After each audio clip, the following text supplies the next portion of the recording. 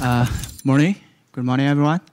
My name is Xiaohui, and it's been a very great privilege to be invited here to talk about the project sCrypt. So in a simple word, what is sCrypt? sCrypt is a high-level language that can enable like regular developers to write smart contracts on top of Bitcoin. So, I mean, whenever I say Bitcoin, I mean Bitcoin SV. So we know there's a native language that's building Bitcoin when the first release is called sCrypt.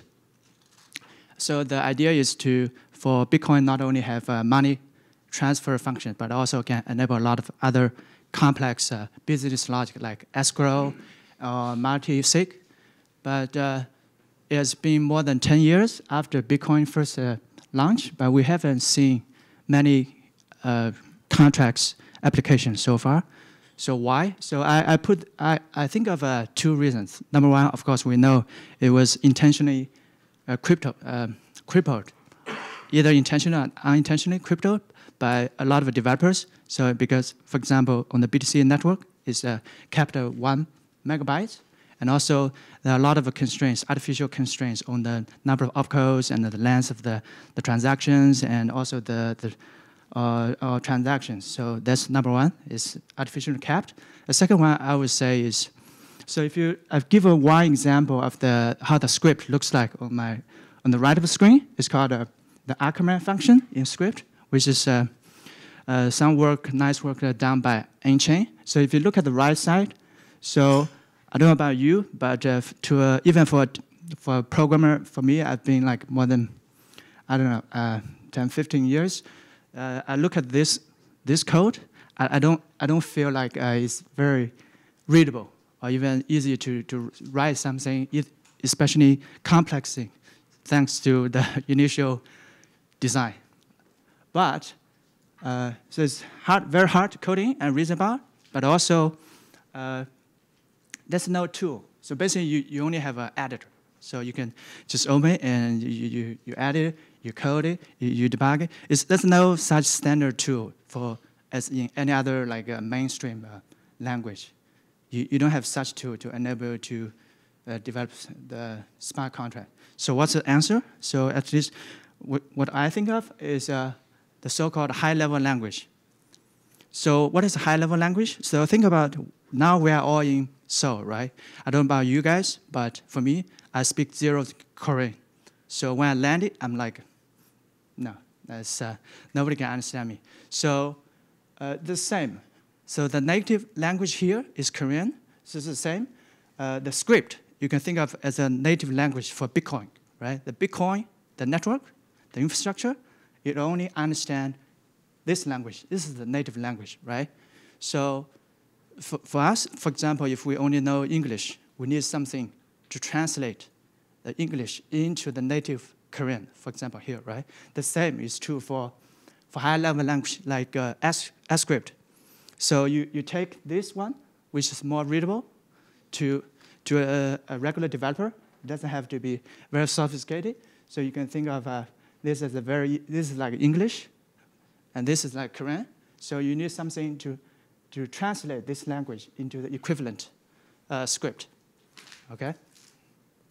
So you can see so if you have a developer experience before, you can see this syntax looks very familiar to you because I want to design it such that the developers from other blockchains, such as Ethereum, they can easily understand, so they have very minimum effort to migrate whatever smart contracts they have on the other chains into Bitcoin. And also, yeah, it's a static type, but don't worry about too much about it. So this is, besides the language I designed for the compiler, and also, as I mentioned, you need a full suite to develop into and deploy and test everything. So I built this prototype here. So basic idea is you can have this tool to streamline the whole process. So not only you can write in high-level language, which is much more developer-friendly, but you can also test it by giving us all parameters and instantiate it So let's say we open a very easy example here. Let's say equal. So basically what this contract does is it gives you a number.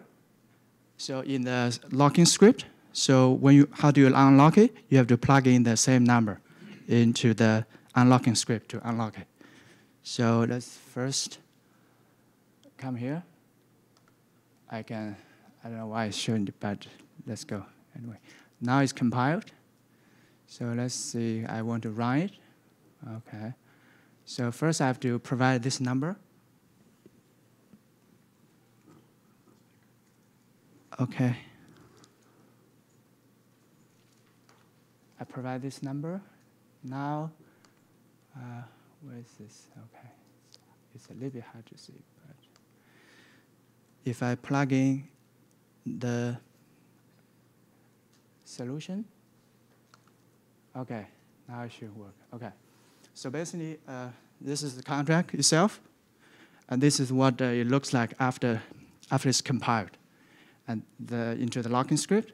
And now this is also the unlocking script. So we just run it, and we find out because it's equal. So now it says execution successful. So not only we can run it, but we can also do a lot of fancy stuff like in any other IDs. So for example, we can step through it line by line.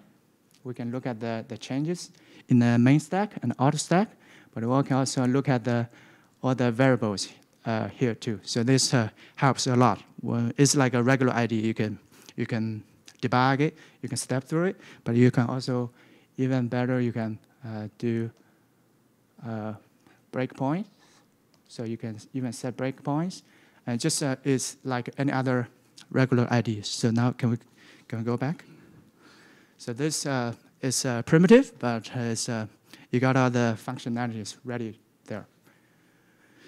So, okay. So we look at the market. So, so one easy way to look at it is from the top down. So what are the markets for the existing smart contracts? So if we look at some of the example other chains, we know is at least $1 billion.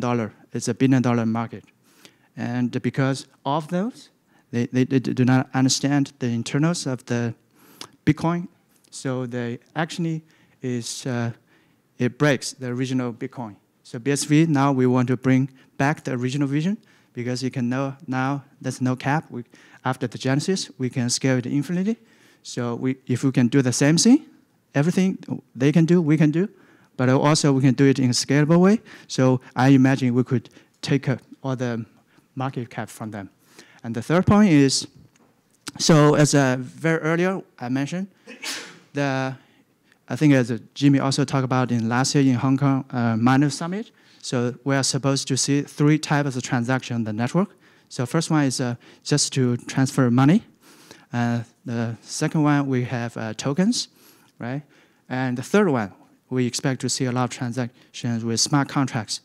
So as I think people in this room, we understand. So we have to bring a lot of transactions as soon as possible, because otherwise there will be no incentive for miners. And look at the reality now. We have some tokens. We have some uses money as payment, but we don't have any, as far as I think it's virtually 0 smart contracts on the chain. So we are now going from something which is virtually 0 to, I think when in the example Jimmy gave is around we expect a quite significant, let's say up to 30% of all the transactions going to be smart contract. So for that to happen, we need something like sCrypt for people to develop sophisticated smart contracts. So either we have a lot of transactions within the next few years, or there will be a sad story. There will be no transactions. So that's something probably we don't want to see. Okay, so what are the alternatives? But you can see, so if you look at all the criteria, there's something you can scale on chain, but also you don't want to change the underlying script system. It has to be compatible, but also come with full IDE support. You can write smart contracts. In this case, I mean some code that can run trustless or automatically on chain and verified by the miners. But also have a lot of language features like any other mainstream language. Like you can do loops, you can do functions, you can also change variables. So if you look at across all the different alternatives I have listed here, you can see sCrypt is the only solution that works today without any changes or hacks. So give one example. Let's say Ethereum or EOS. They can also have the IDE, the language. They can also write smart contract, but because the chain is not scalable, so it's not a long-term viable solution. And also, of course, it's not based on sCrypt, right? So if you look at this only one that works today on the native Bitcoin without any changes. So how do we sustain this if we have built this? So I think the one thing I would think of is to sell the IDE, but I'm not going to charge for the regular developers. So if you want to just some amateurs that would just want to hack it, just play with it. The language or the specification is also open source. You can do it without paying anything. But if you want to have the advanced features, let's say optimization or advanced debugging techniques, let's say you want to say breakpoints, and also so that one you have to pay. So just give a very a rough estimate. So what is the market we are talking about? So just so I think people in this room probably heard about this developer called Unwriter. So if you look at his Slack channel, that's about, I think last night I checked again, it's around 1,200 people there. So just if I only bring about these developers, which is still early adopters, right? Let's be frank, this is still early stage. So if I can bring them aboard, and just give one example of the Microsoft Visual Studio. So they charge about a professional version is about like 1,000 per year. But if you talk about enterprise, you pay up to 6,000 per year. So if I only bring about this 1,000 people around, I'm talking about the yearly revenue of a few million. And in the long term, I think people in this room understand we are not just talking about just bring early adopters. We could see the Bitcoin thing go mainstream, and if you can say the smart contract takes I don't know, a significant portion of all the transactions, you can see this language can grow into something like a very mainstream. Let's say down the road, 10 years or 15 years, when Bitcoin really scales to have 5 billion people use it daily, this language can become a mainstream. And now you got selling advanced features. The IDE, that should be a huge thing. So a very quick thing about me. For me, mainly just me work on this thing. I think to build everything from scratch, and also for the second edition of the idea, I have somebody help me with the front end because I'm also not very great at the front end. So before I get into the blockchain space, I was in the Facebook for a few years doing the infrastructure research at the research lab, and also I've been into this industry for now 2 years fully. So I've been developing a lot of stuff in this space. So this is a roadmap. Basically, we want to release something that people can tinker with by the end of the year. It's going to be web-based. And eventually, the idea is of course, to be a fully professional suite based on the desktop version by something next year. So now I've demoed this to a few people. I think it's also something in-chain, including Steve Shatters. I think the feedback I've been getting so far is unanimously positive. So I want to bring some additional resources, have somebody help me to bring this into fruition in the quickest way possible, because we all know if either we can scale and bring a lot of transactions, or we all go home. So that's end of my talk. Thanks very much, and especially I thank Dr. Craig Wright to give me this idea to work on, and also Chain to other people to give me a lot of feedback.